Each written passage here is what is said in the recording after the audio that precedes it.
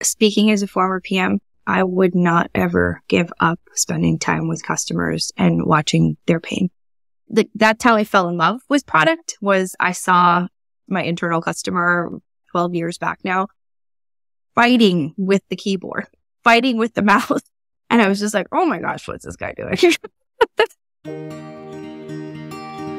Welcome to Lenny's podcast, where I interview world-class product leaders and growth experts to learn from their hard-won experiences building and growing today's most successful products. Today, my guest is Christine Itwaru. Christine is a longtime product ops leader at Pendo, a role that she transitioned into from product management. I've been hearing more and more about the rise of product ops, and I've never really understood what the role was until I had this conversation with Christine. We dig into what product ops people do day to day, where the line is between their role and product management, whether you should consider getting into the role, whether your company would benefit from product ops. We also have an interesting discussion around whether ops roles in general are a sign of inefficiency at your company. I learned a ton from this conversation, and Christine is awesome. And so with that, I bring you Christine Itwaru after a short word from our wonderful sponsors. This episode is brought to you by Amplitude. If you're setting up your analytics stack but not using Amplitude, what are you doing? Anyone can sell you analytics, while Amplitude unlocks the power of your product and guides you every step of the way. Get the right data, ask the right questions, get the right answers, and make growth happen. To get started with Amplitude for free, visit amplitude.com. Amplitude, power to your products. Are you hiring? Or on the flip side, are you looking for a new opportunity? Well, either way, check out lennysjobs.com/talent. If you're a hiring manager, you can sign up and get access to hundreds of hand-curated people who are open to new opportunities. Thousands of people apply to join this collective, and I personally review and accept just about 10% of them. You won't find a better place to hire product managers and growth leaders. Join almost 100 other companies who are actively hiring through this collective. And if you're looking around for a new opportunity, actively or passively, join the collective. It's free, you can be anonymous, and you can even hide yourself from specific companies. You can also leave anytime, and you'll only hear from companies that you want to hear from. Check out lennysjobs.com/talent. Christine, welcome to the podcast. Thank you. I'm so happy to be here, Lenny. First of all, I just wanted to give a big thank you to Ben Williams, who is a previous guest on this podcast, who suggested you join this podcast and who connected us. And we were chatting earlier and you said you have a story about Ben. And so what is that? I do. Absolute thanks to Ben for connecting us. So when he made the intro, I was super excited. One, because it's you. And two, because I love hearing from Ben. And I was like, oh, great. Like, he's doing all these wonderful things and whatnot. And I just remember in that moment, my first conversation with Ben, which was really early in the days of starting product operations at Pendo. And we were going through all these just really crazy things that he was going through, and his team is a customer of Pendo at the time. And he's like sitting there just kind of staring, and just, I was like, are you okay? And he's like, yeah, I'm fine. I thought that I was just throwing him off at every turn. And he said to me, you know, I bet you I'm not the only person who has these questions. And I bet you I'm not the only person that's thinking about all these problems that probably seem very normal and natural. I don't know. I bet all of us are going through it. This is why I'm building product ops here. But when he said it, he was just like, I really think there are a lot more people that you need to talk to about this stuff. So, and I was just it's just kind of full circle, right? I think he connected us, and he was one of the reasons I started to say one of the best things that my first boss in product always told me was, you have to find a way to give back. And when he said that to me, I was like, I wonder if this is one of the ways that I can start to give back to the product community. So. Awesome. Well, here we are. And obviously we're going to be talking about product ops. You've been in the product ops role for seemingly feels like as long as the role has existed. I'd love to know when you think the role actually, and we're going to talk about just like when this kind of spurt happened in product ops. And I hate this term, but it feels like you're kind of a thought leader in the product ops space. I've never actually worked with anyone in product ops. I've never had a product ops team. And so I have a ton of questions. I imagine many people listening also haven't and are also just curious about this emerging role. And so what I'm hoping we do with our chat is to help people understand, do they need a product ops team? Would that be beneficial to their company? Whether people should consider moving into product ops, whether they're in PM or something else right now. And then just generally helping people understand this emerging role of product ops. Does that sound good? Yes, thank you. Number one, that was really kind. And two, yes, Oh, yeah. I'm happy to dive in. Yeah. Okay, sweet. So I think we have to start with the basics. What's just like the simplest way to understand the role of product ops, and especially in relation to product management? I've had many ways of describing this in the past, and it generally centered around the latter of what I'm going to tell you, or the second part of this, but I'm breaking it down now into two simple things. One is, it is a thing you do. Product operations for a VP or a head of product or a product manager is the creation of some sort of system that allows you to thrive or allows your team to thrive in product management. And the second is what we've seen more of over the last couple of years. And it's the more common definition. It's the emergence of the role itself is why it's so common. It's a person or the people, the group of individuals who are strong partners to the product manager. And then for more mature product ops teams, end up people being more strategic advisors to the head of product. So your CPO or your VP, again, when it comes to data, qualitative, quantitative, anything that they feel can help the CPO or the head of product make more strategic decisions and well-informed decisions. Got it. It feels like there's been this big inflection and emergence of the role in the past couple years, past few years. I'm curious what you think triggered that. And if that's true, if it feels like it's just kind of emerged in the last couple of years. And yeah, and then just like, why do you think that has happened? This is interesting because like as a former product manager and product leader, I don't think the things are new. Absolutely. And that's what, when I go back to the story about Ben, it's like, I'm like, no, none of this stuff feels really interesting. And, it's just stuff that we have to deal with in product. And so the problems have always been there. I think maybe that is because I have a product background. And so I felt that pain very acutely. But I will say for the majority of people who I speak to who don't have that product background, they're coming from consulting or from technical success or from some other group marketing maybe. Yeah, it does feel relatively new because they're starting to dive into that space a little bit. But I will say that for me in particular at Pendo, it was the summer of 2019 that this really picked up. And I remember a colleague of mine, shout out to Shannon, he's no longer with us, but he was one of the original people on the Pendo product team. He said, I think this is the summer, the birth of product ops. And I just started laughing. And he was like, I'm telling you, it's everywhere. All of a sudden, everybody's just like, we need something. We need to make product better. And I thought that was awesome because we had already started talking about it, right? And so it took me a bit to understand what was going on across tech that was making this thing so big. And I'm very grateful because we have so many great customers that reach out and say, help us understand how you're doing this. And I'm like, well, help me understand what's going on. And so for me, it went beyond the problems that we would solve as a product team with the Pendo product. It went into how can we help you as an organization solve pain that you're feeling within your product team that trickles out ultimately to the business, right? That's interesting. That was the summer of product ops. What happened there? Why was there a summer of product ops? Why was everyone starting to get excited and kind of creating product ops teams? Yeah, I'll dive in. And it's like the customers started to come up and we started to feel it a bit more. And I felt like there was this huge need for a voice of customer management and synthesis of both this qualitative and quantitative data as a theme that I saw arising across our customer base, or even just folks that were reaching out about this role as they saw Pendo was putting it down. There was a lot of pain around internal alignment and general transparency to stakeholders up across your revenue team members. And then for a lot of people during this time, growth was a massive propeller of the need for product ops. I remember just sitting here in this office and getting these random, every industry almost was like, yeah, I'm thinking about doing this and I really need to do this. Pandemic, blah, blah, blah.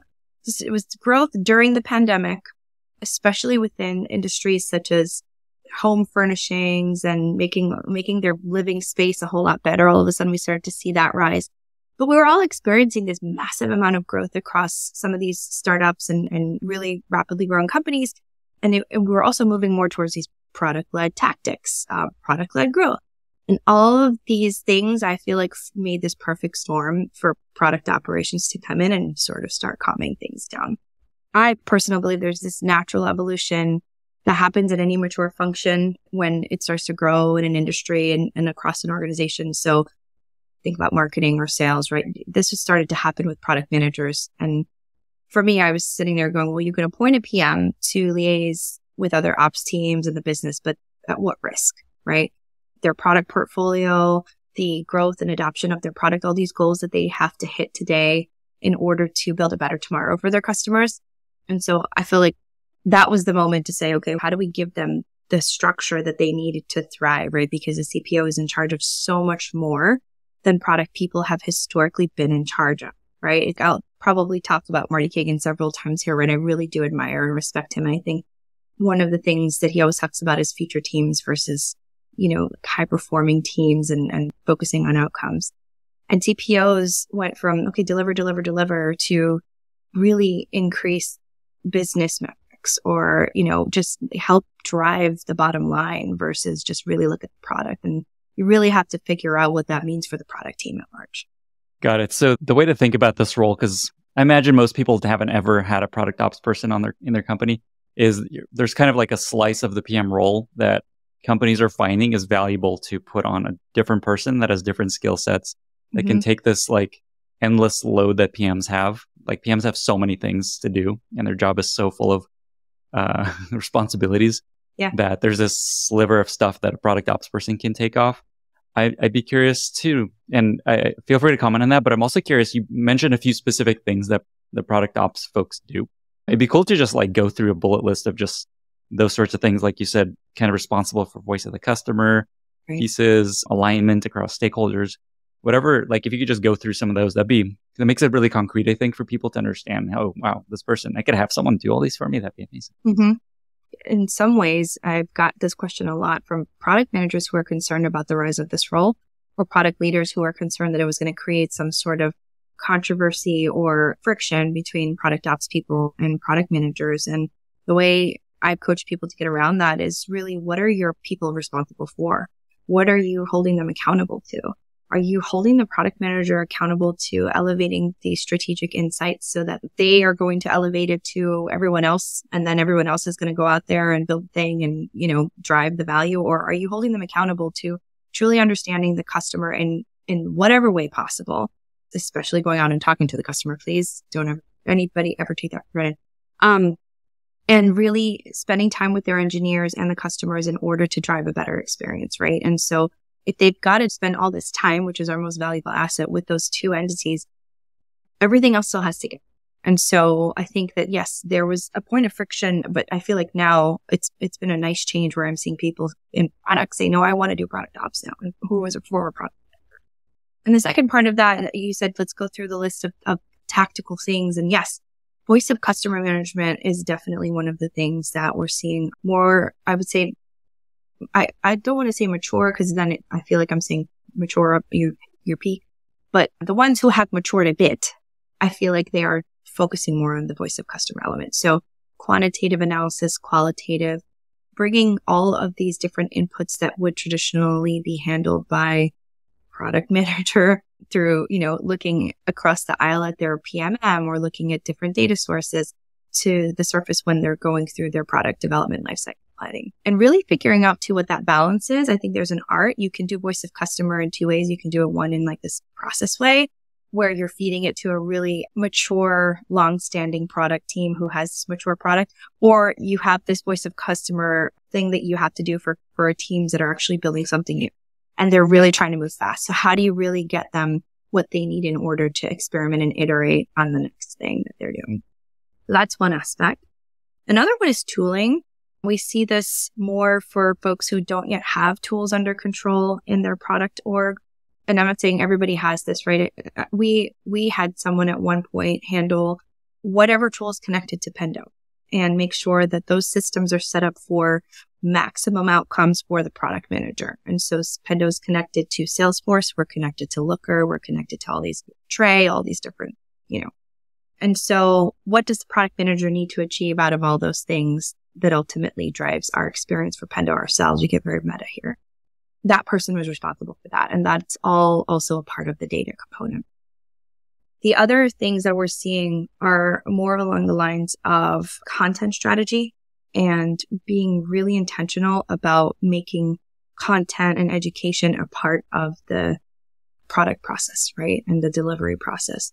So taking a look at how they maximize the outcomes from the outcome that the product manager is driving so that they can help increase retention, growth and all of that good stuff for the product. So those are some of the things that we're seeing. And then there's also this component that happens, or this piece of it that happens in the beginning when you're standing your product up for a product team that does not have much process in, and that's the process piece. And that's the bit that's a bit controversial because folks are like, is this just program management? Is this just a different flavor of Agile? And so what we're seeing is this, what are these folks doing? Are they managing and facilitating the product development lifecycle? Are they doing things with the rest of the organization? So I feel like this one's a little bit up in the air. Some are actually Agile facilitators as well. But I am seeing emergence of some companies that have the program management team under the ProdOps umbrella to help with this massive amount of things that they have to manage across the board. Oh, that's a really interesting point on the last piece. I want to dig in on that a little bit. Just to summarize what you shared, so some of the kind of key roles of a product ops person, there's this voice of customer element. And just to understand what you mean by that, are the team is aggregating feedback from customers and feedback from customer support and sales and things like that, and like sharing it with the product manager to give them clear conclusions and like takeaways so that the PM doesn't have to sit there and filter through all this data. Is that a way to think about it? That's one part of it. We actually developed this really cool way of doing it here at Pendo, which is the transparency is a word that we love here. And what we found that there was just not this need for the revenue org to be transparent and say, hey, this is what we're hearing, and product people, please listen, or vice versa. Like, here's what we're doing for your customer. There was this interesting moment where we realized that our sales team was screaming for something and our success team was screaming for something else, but our TAMs were looking at something else, right? And so they're all wonderful, relevant things that our customers wanted, but we were like, wonder if they're aware that like they've got all these amazing things and they're kind of, they're talking about it separately. And our PMs, they would get the whole readout, with us, but we brought those folks in a room together and it was really cool because it was like, I think our head of our professional services team at one point was like, whoa, like this could truly impact what we do from an onboarding perspective. And now we have this data. And then how do we then strengthen this area in the product? So it wasn't just about the components. So I don't know if other companies are doing it like that, but I was very proud of the way we ended up doing that here. But the PM, yes, got risk data, high priority deals, feedback from our feedback product. What are we hearing from prospects versus paying customers? What segments are saying what? All that stuff got fed over to the PM and then validated through our research team or disputed through our research team, which was really cool. So it's a really good partnership with our research team. But on the other side, what was really nice too was we were able to educate our revenue team on behalf of the product team and say, guys, like not everything requires a product change. So if you're saying there's customers that have friction around this one area of this product, maybe it's enabling. Maybe it's something that we need to help you guys understand a little bit better so that you can make their experience better. Or maybe we need to update our documentation. It's just very simple things like that just ended up coming up this voice of customer process. So essentially, it's just finding ways to make the PM more focused and allow them to focus on the things they want to focus on and Correct. reduce workload. On the user research piece, I'm curious. So it feels like there's user research coming in. PMs are involved in user research. There's a research team. Where does the product ops team fit in there? Or is it focused on like internal alignment, stakeholder feedback more versus like external customer feedback? Yeah. And, again, I'll say this probably several times because every company's doing it in their own little bit of flavor. I'll tell you that here and from a couple companies that I'm seeing outside of Pendo, our user research team sits with our UX team. They report into our head of UX and they are responsible for proactive research and making sure that we are aligning to our strategy, right? And saying, okay, here's what our folks are saying. Here's why we're going after this market or this new thing that we're doing. Let's start going out there and validating or checking with some of these key personas, right?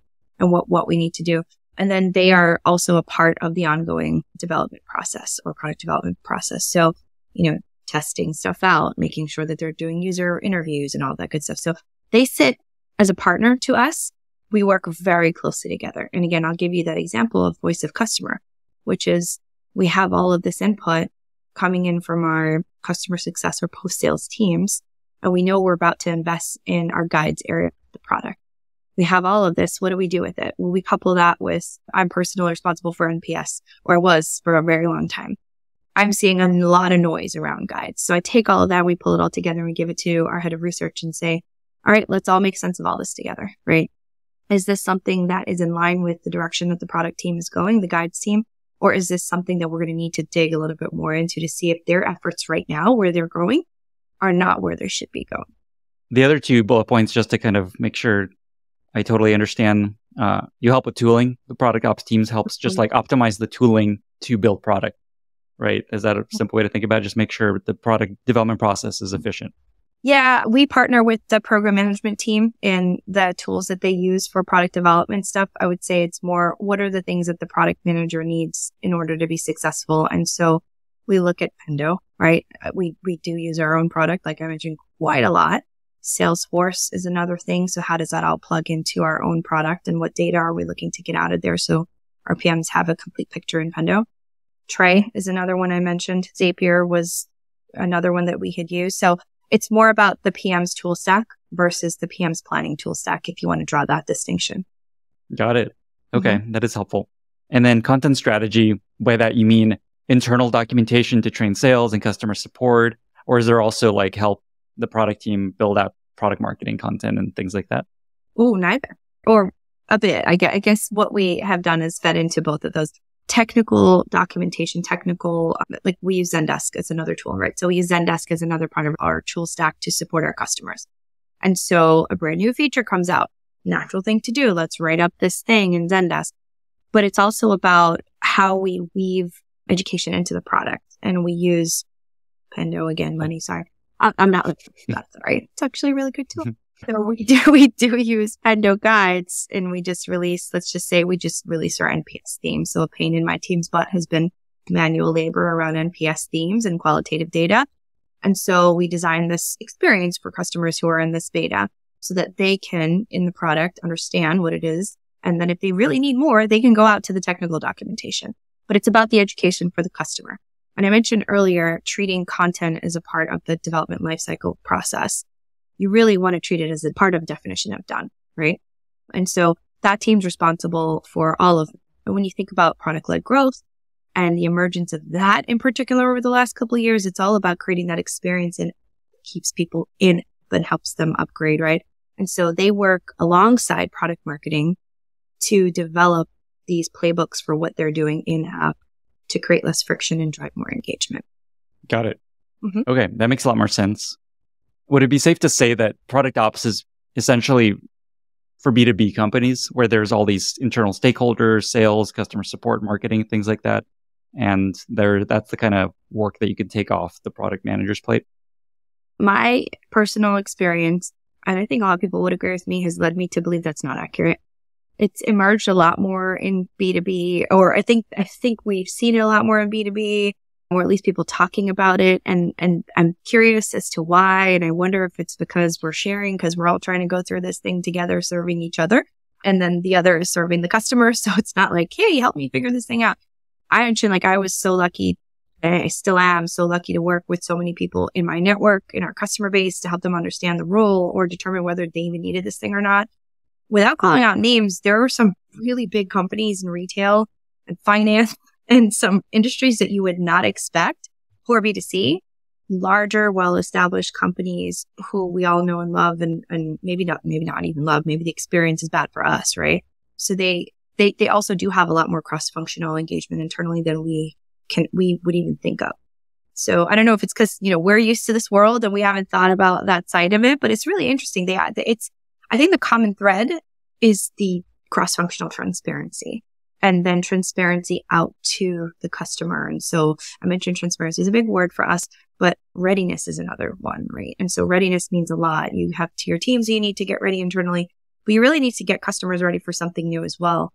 And everybody needs to feel aligned. So it plays a massive part in what the product manager and the product team needs to consider, advocate for, deliver, and communicate about. I feel like no matter the size or industry. I imagine a lot of PMs listening to this have this kind of like two-minded view right now of like, on the one hand, somebody could take all this work off my plate. That's awesome. On the other, it's like, oh, okay, there's another stakeholder I have to loop into every meeting, and they're going to be doing this work that's kind of cool and important that I'm not going to get to do anymore. And that's weird. What have you found is the best way to convince a PM to this is like, wow, this would make your life so much better. And this is really Yeah. I go back to that question that I have asked leaders when helping them stand this up, which is, what are you looking at your PMs to drive, and how are you measuring their success? And that generally just helps everybody get on the same page really quickly. I've had customers, or I've had folks come to me in the product community that say, I've tried this and it's just not going anywhere. There's resistance to the role because they feel like it's stepping on too many toes and whatnot. And generally, I will tell you, it's because they still have a bit of buying in the top to get done. And I'm seeing that the most successful ones that are drawing the lines and showing that this role is valuable are the people that have their buy-in from their CEO, CPO at that level, or their head of product, and saying, hey, this is what this role means for you. So I don't want to say it needs to be directive. I do want to say that you need to be able to articulate the value to somebody who's heading up essentially businesses, right? And saying, here's what this role is going to drive for you at the end of the day. The very mature product ops orgs end up having people that are strategic advisors to a product leader. And so once you can show that this is what you'll also get as a result of me and this other person, or me and this team doing this, it ends up being an easier conversation. What are like a couple bullet points that are most effective to convince a product leader product ops is going to make a big impact and benefit you? And then just like an ICPM who's like, I don't want this person on my team. Like, what actually works there to get buy-in? Yeah. Number one, do you want your PMs to constantly be fielding questions from your revenue team when they could be spending time with customers? Yeah, you're shaking your head. That one seems to be the one. Yeah, that's a good one. Yeah. I can count on one hand the companies who have blocked their product managers from speaking to customers. And those companies are not product companies. I mean, they do not believe in product management. They might say they do, but they don't. So that's number one. Number two is, how are you measuring your outcomes? And where are you making this all transparent, right? Is this happening consistently across the board, right? So one problem we see in product teams across, so many different places is, you might have somebody who's really passionate and really good at doing this stuff for their own vertical, and then it doesn't scale. So how are you doing this at scale so that your stakeholders are building this trust in you and making sure that they get the best out of the product team at any given turn? I say those are the two bullet points that seem to stick the most, is that quality time, giving the PM what they need, which is their time, to be able to drive the outcomes for the customer. What is it that you think a PM will never offload, if that makes sense? Like, in your perspective, what's like the core of a PM's role versus maybe product ops for now, and then maybe potentially other roles that take off some of the stuff on their plate? Speaking as a former PM, I would not ever give up spending time with customers and watching their pain. That sounds really bad, customers. I'm sorry. But, that's how I fell in love with product. Was I saw my internal customer 12 years back now, fighting with the keyboard, fighting with the mouse. And I was just like, oh my gosh, what's this guy doing? and I think it was an experience that some people might say, oh, I never want to be in that situation again, because it made me feel very uncomfortable that my product is not doing for this person what it needs to. But for me, it was, how do I make this thing do what it needs to for this gentleman? How do I make this thing better? And I cannot see product managers saying, I don't want to be a part of that conversation. Then you know what? I'm going to say it. Then don't be in product. Love it. Yeah. I'm so curious what parts of the role get sliced off over time, because I love that's the core of it, is just like build great products that your customers want and use and want to pay for. And then what else can people help you with along the side? Because the PM role is just crazy. So many things going on. It's crazy. It's crazy. I had this article that I wrote. I dug into the history of product management, and it's like 100 years old in its form right now. Or not in its current form, but it's about 100 years old. And just the evolution of what product managers have historically been responsible for. And then if you think about, just really sit down and think about what the world has turned into today and how much noise we have coming at us, right? We talked about put yourself on do not disturb mode. And I learned a long time ago, put myself on do not disturb mode. And so imagine having a partner that helps you filter that noise. Yeah, quite useful. Yeah. Along those lines, I was going to go in a different direction, but as you mentioned that there's all these roles adjacent to PM. There's program managers, project managers, agile product owners, and then now product ops. I guess before a team has product ops, let me just ask this one straightforward question. Yeah. Which of those roles generally does the thing that product ops can do for you? Is it the PM or is it one of these other roles? It's a PM. It's PM. Okay. Yeah.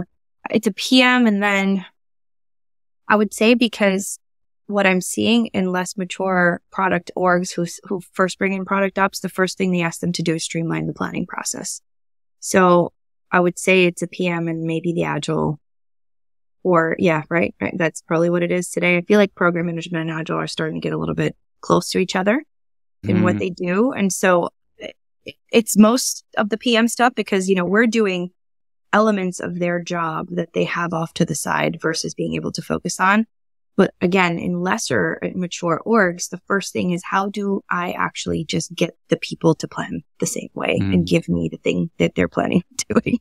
It's interesting what you said there, that maybe often a wedge to a product ops person joining their company, maybe as a first product ops person, is the planning, helping with the planning process. Is that kind of what you find?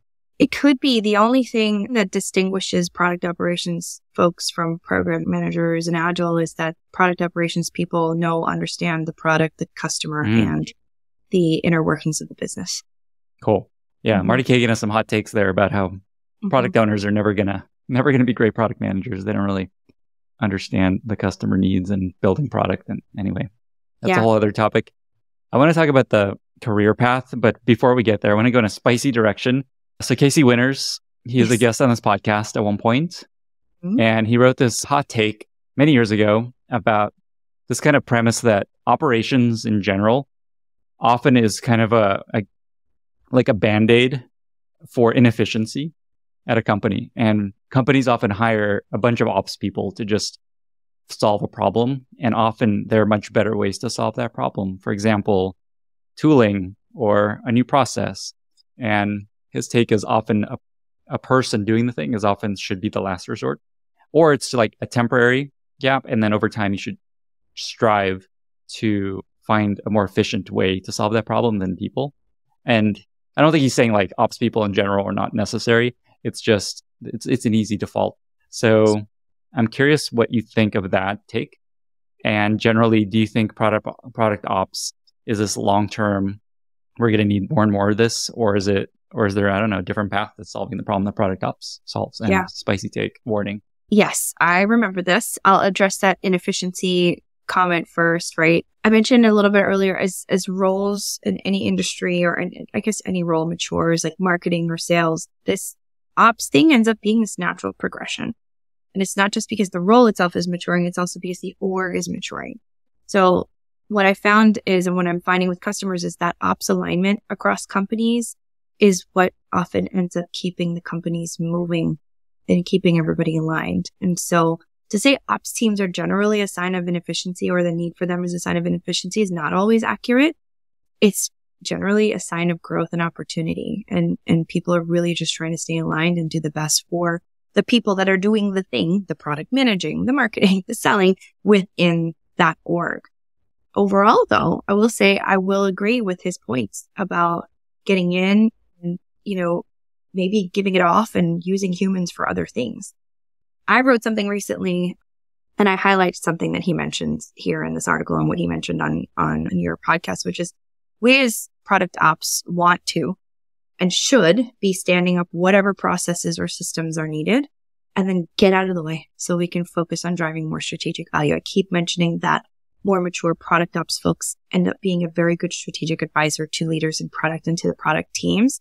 And that continues to be my belief. From day one, this has been my own personal goal for myself and for my team. I myself recently switched roles here at Pendo because I did what I said I was going to do, which was stand up the system, stand up the things that we knew we needed to do that were going to either be given off to another team or automated, and then get the rest of the humans that are here to do the other strategic things for the product team. Some of those are, how do we increase retention? Like I mentioned, how do we focus on growth in this one area? How do we make the experience better in app? How do we do more better voice of customer management? My energy now at Pendo is I'm able to now go towards more impactful things for not just the product team and the product community, but for our customers at large. So I'm basically saying, look, I did what I needed to do and I'm ready to go. So I think that's something though that people need to be very, very comfortable with. Like very comfortable with. And if you change course and change your tune 2-3 years into doing this and you built this team, you're like, here's what you're doing. Manage this process. People are going to lose their mind. Like change is constant, but like telling someone, I no longer need you to do that. It makes them a little bit nervous, right? So for years when I was interviewing folks for my team, I made that one point abundantly clear to them.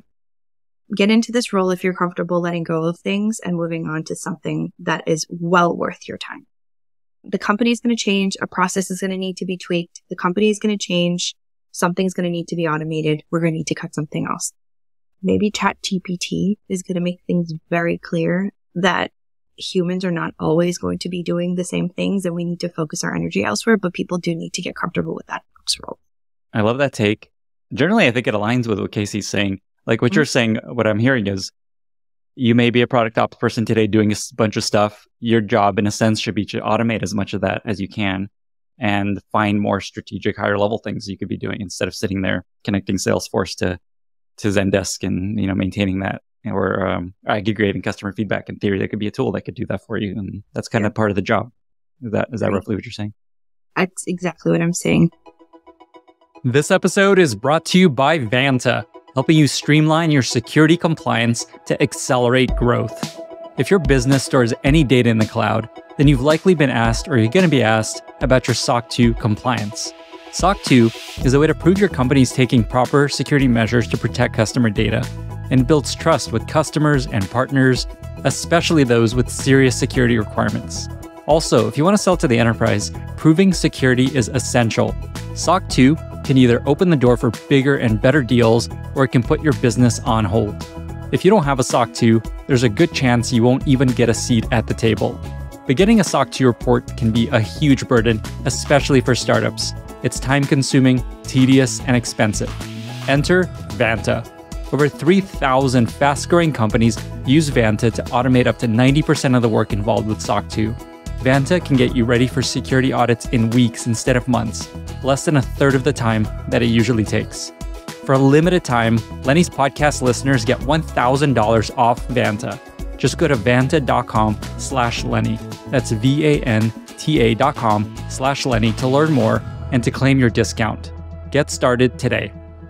Zooming out a little bit and kind of building on the stuff we've been just talking about, what would you say are just signs that your company would benefit from a product ops team and that you're kind of a fit for building a product ops team?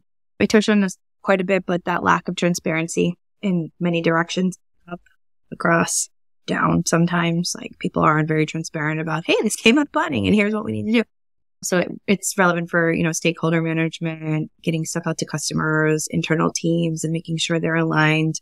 Revenue teams in particular. That was the first thing we focused on at Pendo, was really aligning our success org and our sales org to the product team.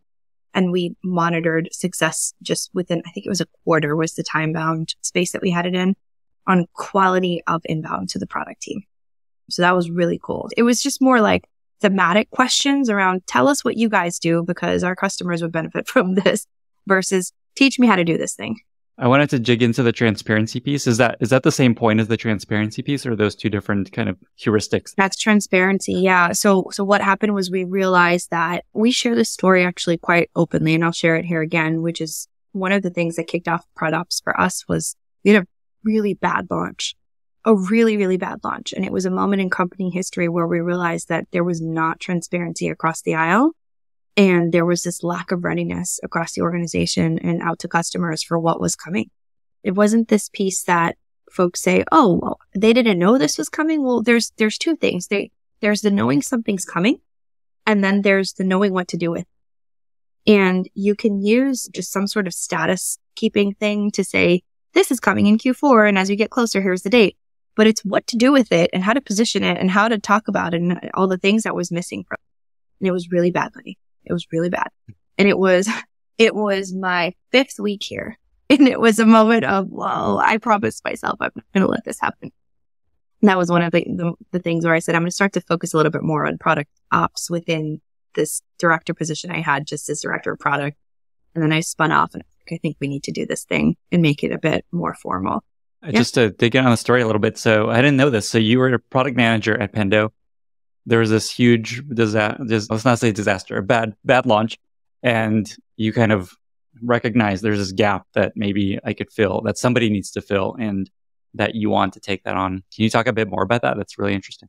Yeah, they brought me in as their first director level. And so I was doing a bit of director plus a little bit of IC stuff because we were starting to build up our product team.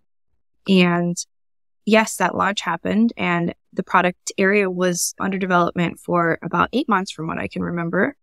And I came in with the assumption and also knowing fully well that I am a brand new layer in this product team, and product people want ownership. They crave autonomy. They crave trust and all of that good stuff. I know that firsthand. I did not want to jump in and say, have you done X, Y, and Z, especially in the first 4 weeks of me being there. And yeah, it did not go very well. And so we recognized that we had more opportunity that we should have grabbed onto to test more with customers, to find feedback loops that were going to be healthy for the team and for our customers, to stand up ways for us to measure changes and impact of changes that this thing was making to our customers. This was the biggest launch in our company history since the launch of the product. And so it was a moment where we all sat down very openly and shared with each other what we all could have done better. And it wasn't just the product team. So, I truly believe with a really healthy product operations person or team, you have that ability to impact change across a company. And so, yes, we look at that story. And one day, I remember us sitting there and one day we're going to look back at this story and we're going to say, oh, I remember that. And we do now, 4 years later or 4.5 years later. But yes, I felt really passionate about making sure that didn't happen. The gaps you found there's just like this lack of internal alignment. Sales didn't know what was going on. Customer support didn't know what was going on. Like that. Felt like that's where the gap was, because that's kind of what led to this product ops opportunity, right? Yes, there was a lack of alignment across, again, like they knew it was coming. They just didn't know the extent of what to expect and how to prepare customers or prospects for the change the way that we should have. There was definitely training. There was stuff, being done. It just could have been a whole lot better. So there were gaps there. One more point was the piece after that was, I love people. I love managing people. I love healthy team environment and dynamics. And that as a product person, it means a lot to have that, because if you have direct reports, you obviously want them to be happy and healthy. But as a product person, you have this system around you, even if you're not having people that report into you, where you feel ownership to make sure these people are healthy. And I remember even in my early days of being a PM, I wanted my engineers to be super happy. I wanted them to be proud of work that they were doing. And I wanted them to be comfortable letting go of things that we no longer needed. And I remember that moment being like looking around and looking at our engineers and seeing that they were like, hold on, what, where do we go now? Like, what do we do right now? And, we wanted to take that moment and make it less about firefighting and more about being responsible and really customer obsessed. And so, that was our moment, or one of our moments for thinking about, okay, we might need product operations formalized here. It's interesting that your mind went to product ops, because I think most companies would be like, oh, the product manager of this product screwed up. They didn't communicate enough to ensure just sales. They didn't set up the marketing material well. It's like often falls on the product team and the product manager. What made you realize, oh, this is a product ops role and I need to move into that role versus here we are? Yeah, I didn't say in that moment we need a product ops role. All I said in that moment was we need to create a system so that this doesn't happen again. And that goes back to my definition of what product ops is. It's a thing, and it is also a person or a group of people. Or it could be one or the other, right? So I want to make sure we decouple that. It does not have to be humans. It can be that there's a system being created that is from a strong product person who knows how to get this team to be healthy. That's a really good way of thinking about it. That clarifies it in a big way. Thank you. You were talking about transparency and just like a sign that maybe you need product ops. And I think the thing that stuck with me there is just the quality of questions the product team gets from, say, sales, right? Is that kind of where you narrowed? Yeah. I get a lot of questions around, I'm investing in this. Like, how do I measure the effectiveness of the team? Like all of these things. And it's really not easy to measure this in a quantitative measure just yet. Maybe one day, right? Actually, yes. No, one day. I feel like it might be coming sooner than we think. So what we did was we looked at that transparency problem. We sent out this survey across both product managers and the sales and success teams. And we said, where's your time going PMs, right? And how much time are you giving on average to the revenue team to firefight? How much time do you have with customers? It's quality time. And then on the flip side to the revenue team, how many times do you find yourself asking questions, and we gave all of these 1 to 5 and blah, blah, blah, those sorts of things so that we can figure out where to place our energy. And we came up with this, okay, well, it seems like there's a lack of transparency across the two groups. Let's start with getting data out or information out to the revenue team from the product org. We created this product digest. It still exists today and it's matured quite a bit, but I go back to this whole, people can know when they're coming, but they need to know what it is they need to do with it. So this thing was less about this thing's coming next quarter, go tell your customers. It's more about, here's how you get ready for it. Here's how you get jazzed about. And then the handoff, which is probably a question you're going to have at some point, which is what's your line between PMM and products. The handoff is that we don't teach them to sell. We don't teach them to position, but we know that the product intimately enough to help them understand the new value, to help them understand how to use the thing and to make sure that they're hitting the ground. Let's ask that question if there's anything more. And what is that line between product ops and product marketing? Yeah, I always say this and it's worked. I haven't seen anybody dispute it yet, but product marketing positions and helps the revenue team sell their lead gen, for all of the outbound and the campaigns that they're running.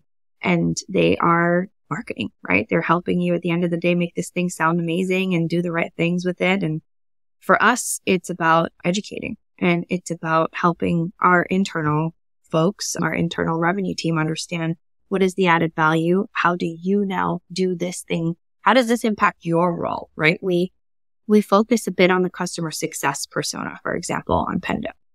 Customer success managers can go in, they can see their account health and what's going on and blah, blah, blah. How does this impact you as a customer success rep? And how do you then help your customers understand the value from? Not, hey, can you help us upsell this thing? And here's how you do it. Great answer. Makes a lot of sense to me. Final topic, the career path of a product ops person. Yes. A lot of people listening to this podcast are either PMs today or want to be PMs or thinking about becoming product, and I'll say product manager because PM can mean a lot of things.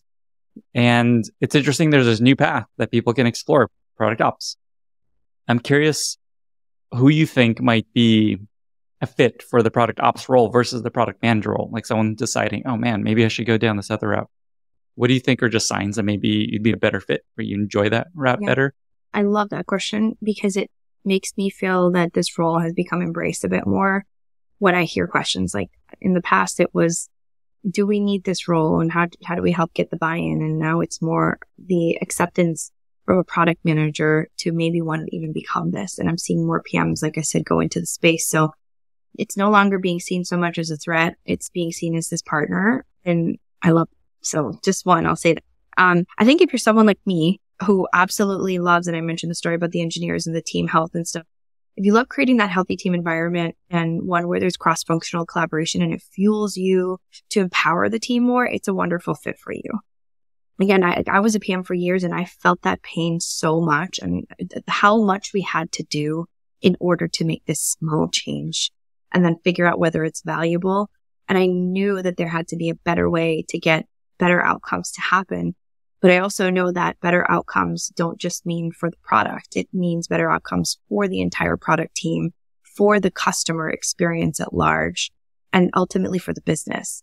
And so I think that that's one thing. If you're curious and you really want to learn more about that side of the house, one of the beautiful things I saw was one of my product ops managers fall more in love with understanding the business as she was starting to mature in her product ops career. And I thought that was really cool. She had already had product background and she was like, I want to understand the inner workings here so that I know how to help these people. So the other thing is I think if you're a PM having issues with the role that you're currently in, I think you need to remember that you are there to solve problems. And that's a very simple thing that we talked about. What are the things that PMs won't shed and shouldn't shed and not go and talk to customers? We have to talk to customers in order to solve the problems, figure out the right problems to solve. You do that in product ops as well. You don't have to go out to customers externally, but my customers and the people I speak to are internally.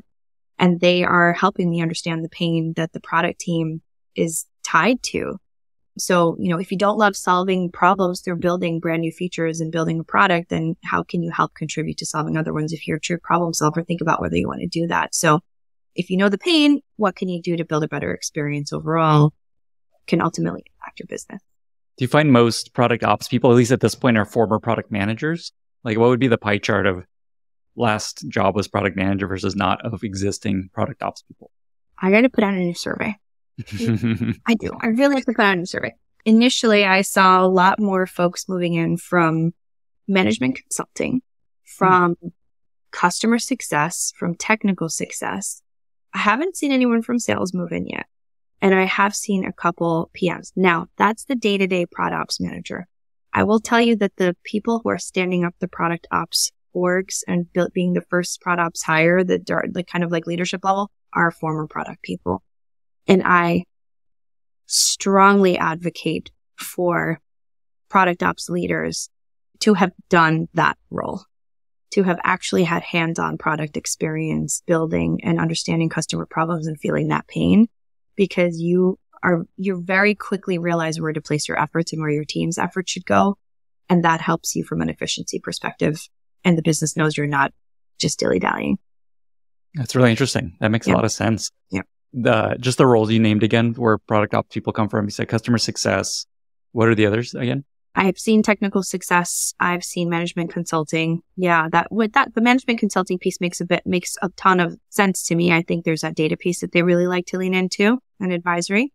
But yeah, and then the leadership ones coming in from product leader roles. And that's been a happy change too, right? Seeing a director say, I now want to move into a position to coach the teams and to help build a stronger product team overall. And I don't feel like building product.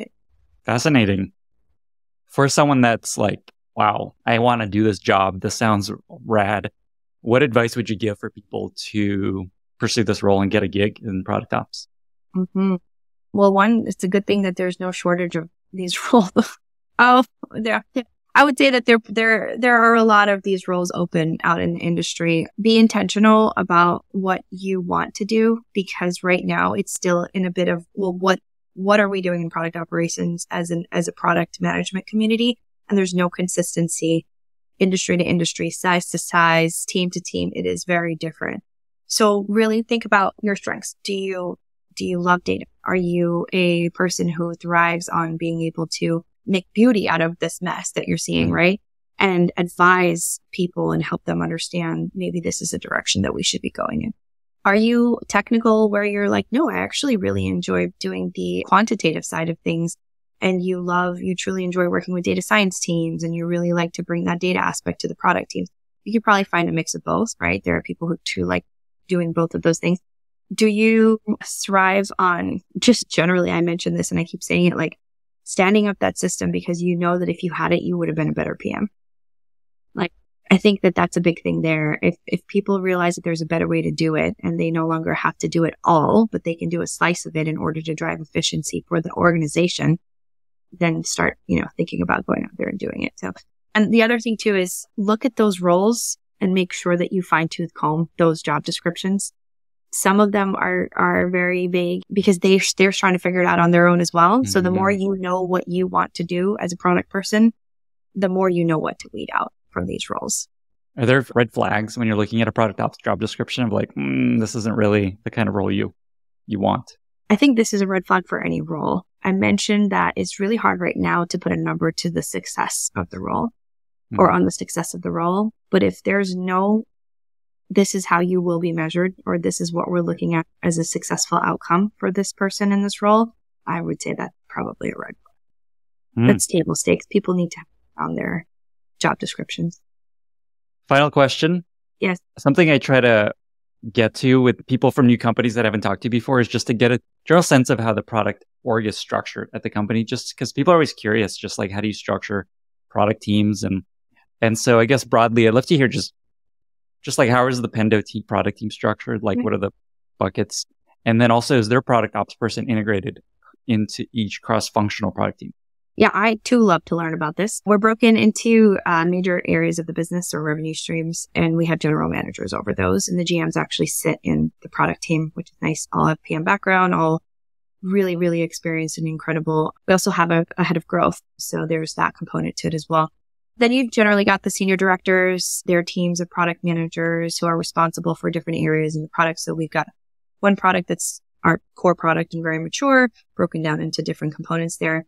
We have, a newer product where that's just one straight product team versus like having many different directors. We do have a product ops person integrated into these teams. I'd say probably all of them at this point.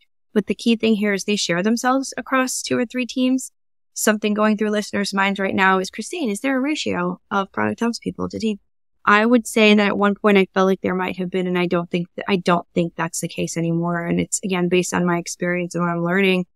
We operate pretty lean, and a lot of people are having to operate very lean right now.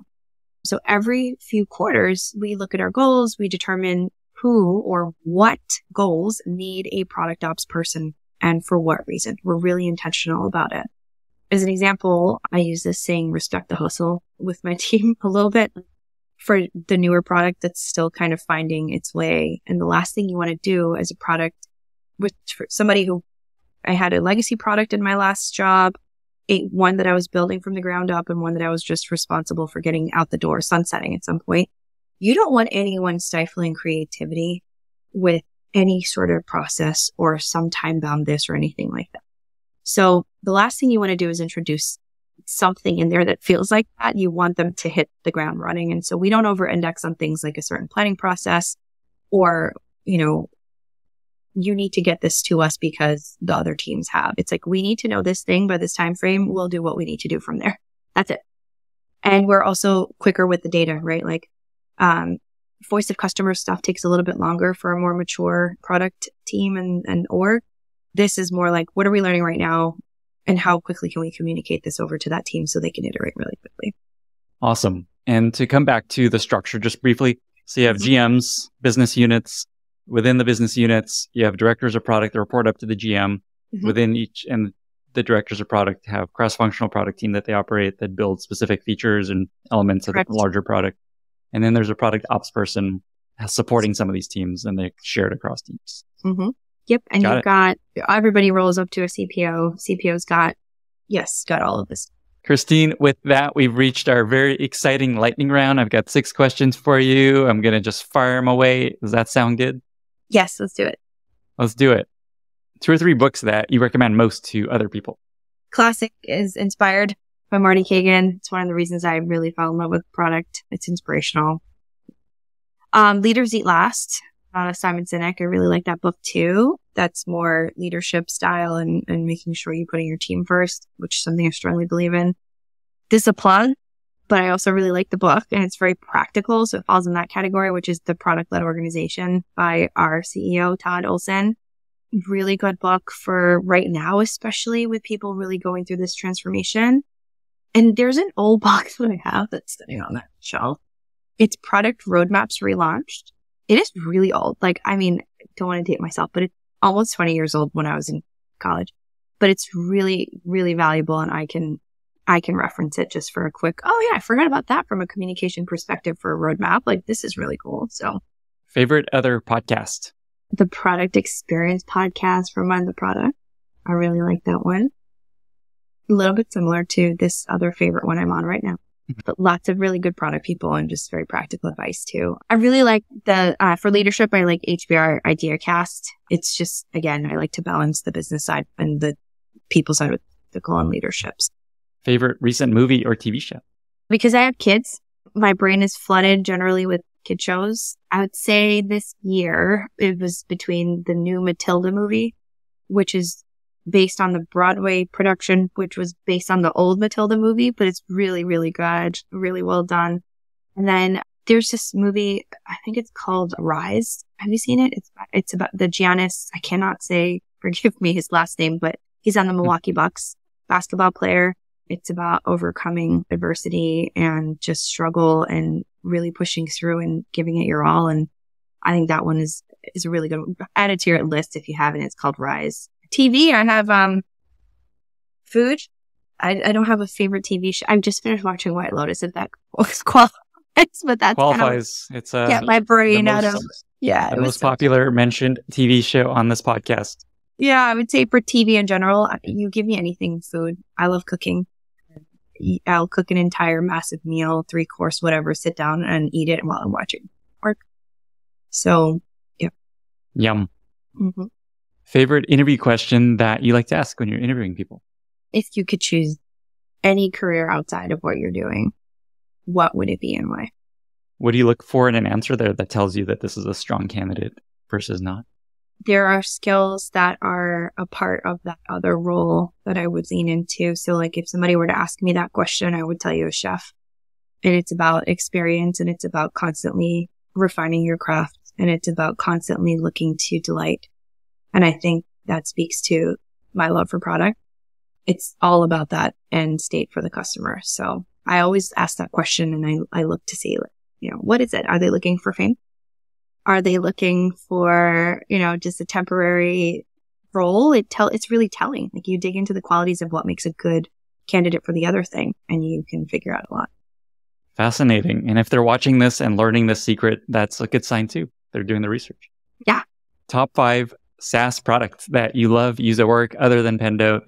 I gotta say Pendo. We already know that's on the list. Say Pendo.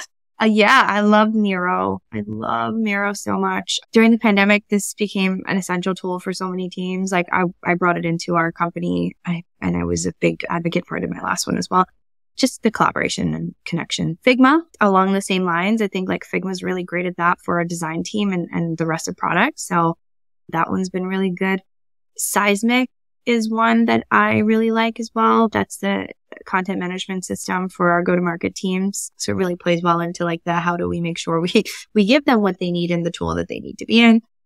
Gong is another one. I think Gong's really great. Like I've watched them go from the early days, and I think we were an early customer, or we were using it early on. And just the way that they help, I think they pivoted at some point, or they've definitely upped their messaging on the coaching for their teams.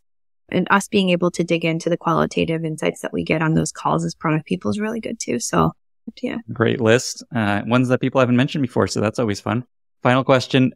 What's something relatively minor that you've changed in Pendo's product development process that has had a tremendous impact on the way that you build product?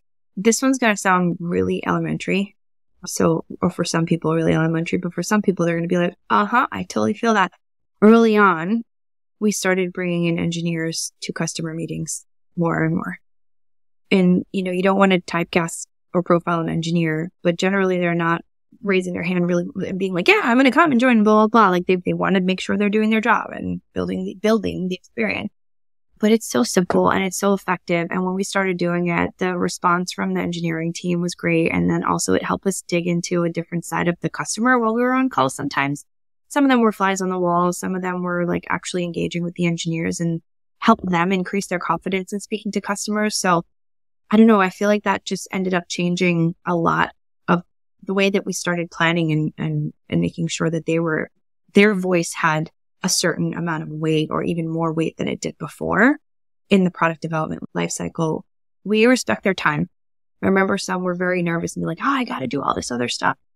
But, they're like, okay, I'll try it. And then all of a sudden they're like, whoa, I really want to do this more and more. But it's just really being able to see that pain for them firsthand from a customer, or the delight and frustration was very impactful. So that's my answer. And I feel like if you're not doing that as a product manager or product leader, then you better get on that train real fast, because it's life-changing for the entire team. That is an awesome answer. This is the first time I've asked this question. I think I'm going to make it a standard question now, because I feel like we're going to get all kinds of cool nuggets. So thank you for starting it off with a bang. Christine, thank you so much for joining me. I learned more about product ops in an hour than I've learned in years and years of reading about it online.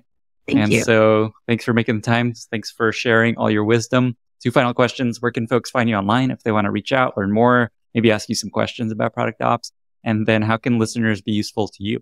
They can connect with me on LinkedIn. You'll put that up, I'm sure. Twitter, same. And I've got my own site, so theproductheart.com. Started posting on product management, prod ops. I'm going to start doing some stuff on careers, all that good stuff. How can they be useful? So don't laugh at me, people. Like I needed a Twitter reset. And so I had that for 13 years, and then I no longer did. And now I do it. So just help me rebuild over there and just kind of get back on that site. So, long term, that's more immediate, but I would say help me understand what's going on in product and product ops. I will continue to do things like this and share more about what I'm learning, but I need to learn more from other people as well. And that's an amazing, incredible part of my job that I'm about to do. And there's just like a lot of pain right now all around us in the tech industry. I think about today and probably the next year or so. And for people who are really questioning their next steps in their product careers, whether they stay in it, whether they, move into something adjacent or relevant, they're looking to sharpen their skills, maybe make a slight pivot to ops, whatever it is, right? I'm really interested to just gather more data on this and see how it all plays out while also trying to see if I can make some connections. So I've been able to do that. Let's go full circle back to Ben. Like Ben did this for me and you, right? I think that it's really important that the product community is smaller than we think. It's large and it feels expansive, but it's smaller than we think. And I think we're all facing an interesting time where people may be, again, questioning that next move or struggling. It would just be amazing for us to share. So cheesy as it may sound, product ops for me was an easy way to be able to connect the dots and be that partner, right? Talk about the transparency and alignment. And if there's a way that this community can help empower me to do more of that for all of you, I think that would be incredibly helpful. What a beautiful way to end it. Christine, thank you Lenny. again for being here. Thank you. Oh, this was so fun. So much fun. Bye, everyone. Thank you so much for listening. If you found this valuable, you can subscribe to the show on Apple Podcasts, Spotify, or your favorite podcast app. Also, please consider giving us a rating or leaving a review, as that really helps other listeners find the podcast. You can find all past episodes or learn more about the show at lennyspodcast.com. See you in the next episode.